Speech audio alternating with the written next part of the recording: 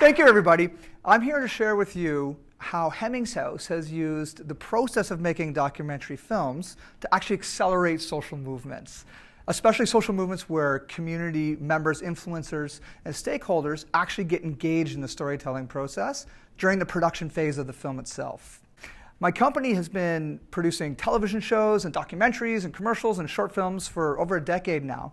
And the projects that really touch our hearts and the ones that really activate our imagination and our passion are the projects that actually we've been seeing measurable impacts and measurable changes in the communities that we work in. Although we still make TV series all around the world, we still do other documentaries and commercial work, we've really started to focus all of our efforts into creating content that is not only going to educate and entertain, but it's going to inspire and empower positive action.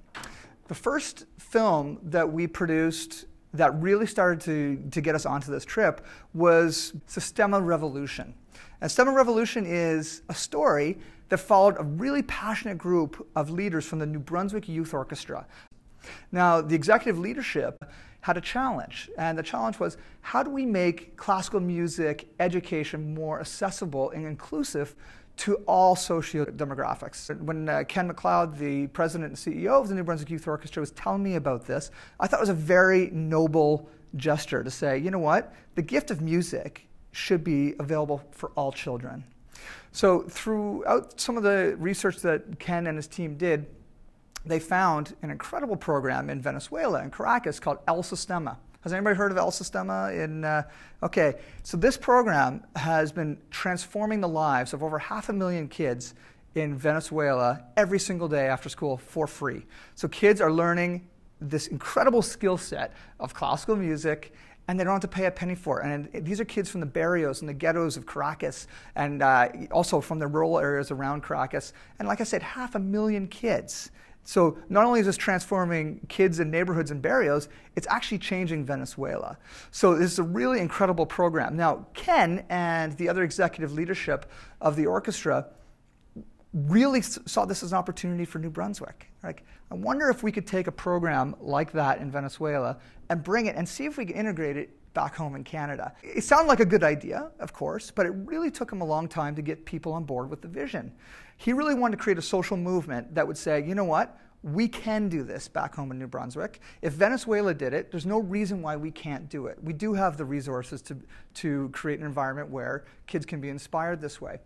The problem he had, though, was he was competing against so many other challenging social issues that we have back home.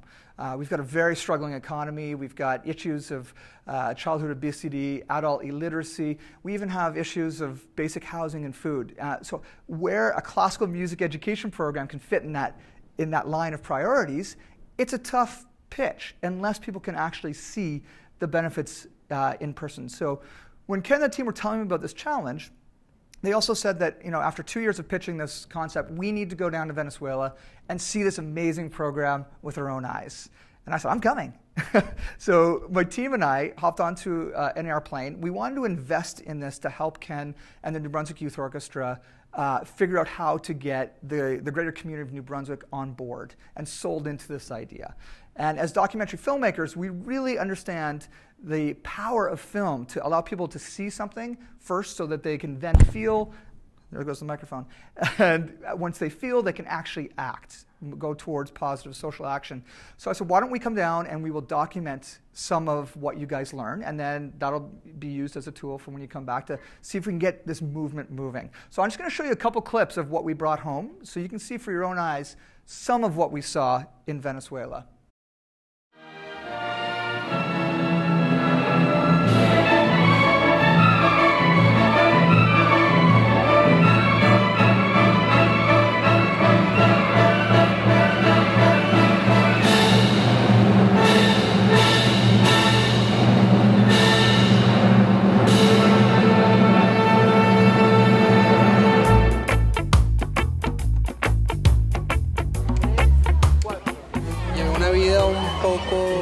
Difícil, ¿no? Y gracias a este sistema fue realmente volver a nacer, ¿no? Una oportunidad que de verdad me brinda hoy en día la satisfacción de aportar a otros de la misma manera que lo hicieron en algún momento conmigo. El sistema, ¿qué puedo decir del sistema? El sistema es como una casa, pues. Es el sitio donde uno viene, es como otra familia.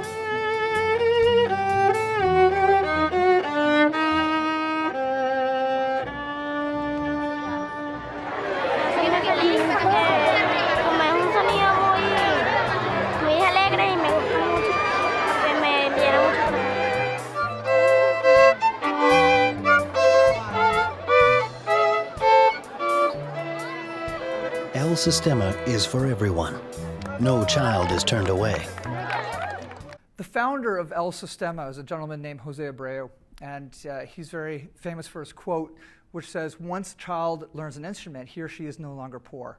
And what we were able to see was the direct results of that sentiment. We were able to see kids with a burning passion and kids with a talent that you wouldn't expect in the barrios of Caracas, Venezuela.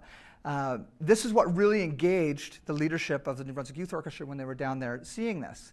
But the true impact of the decision for us to take a film crew down to film some of this happened not necessarily in shooting the kids and the incredible music they were making, but in filming the actual conversations that Ken and his team had every single day after seeing all these incredible scenes.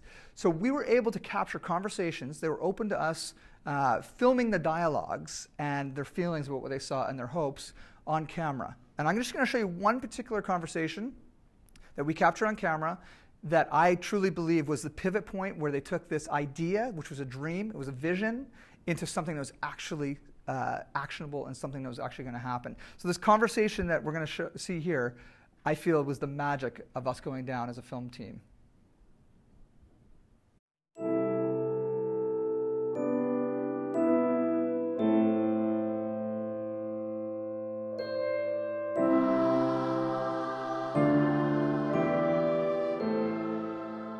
Great art is for everybody. So these kids are from, you know, unspeakable poverty, and they're performing beautiful music at a very high level. That's right. So great art is for everybody. So it's a matter of opportunity. And I think the program could start right away. Wouldn't it be just kind of interesting if we said, right now, we're going to start in September, this September, not the following September. Yeah. Can we start in September? What's the feeling behind that? What would it take to do that? So we all know that stating an intention to a community or to another person is incredibly motivating to actually make something happen. And when we just happen to capture that on camera, it becomes that much more sticky. So this footage was put together into a 5-minute piece. We came home, and the leadership of the orchestra used it to allow other people, other stakeholders in the community, to be able to see the magic and the passion of what was going on in Venezuela. And what used to be taking months and months of trying to get people on board started to accelerate action, and people and partners started coming to the table. And every time a new person or a milestone happened and a new partner came to the table, we started filming them as well. We allowed the community and all the stakeholders in the community to become part of the story. And what we started to see is the acceleration that happens when you actually bring community stakeholders and influencers and decision makers into the story process. It's just like throwing gas onto a fire. So after filming this for another 1.5 years, for our own eyes, we got to see truly the Venezuelan music miracle happen to be adopted back in Canada. The social movement was a success. And just let me show you one last clip about what our kids were able to start doing within 1 year in this life-changing program.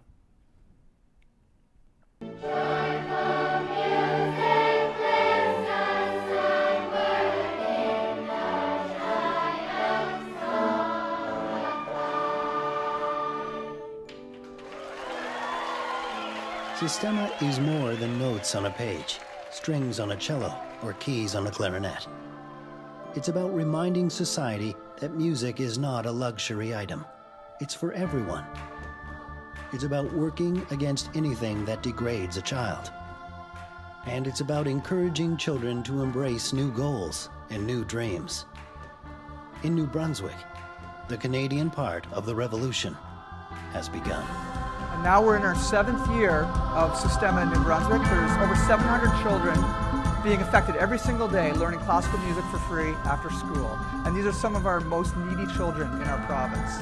I'm not saying that because we made a film about it, the movement happened, but I am saying because we were able to document key portions of this movement from conception to reality, we really were able to be used as a tool of acceleration. And really what it's done for our company is it's allowed us to be able to tell stories that matter, stories that actually have impact in our communities, locally and globally. And most important for me, it's really allowed me to create a business that is truly contributing to my vision of a happy and kind world. Thank you very much.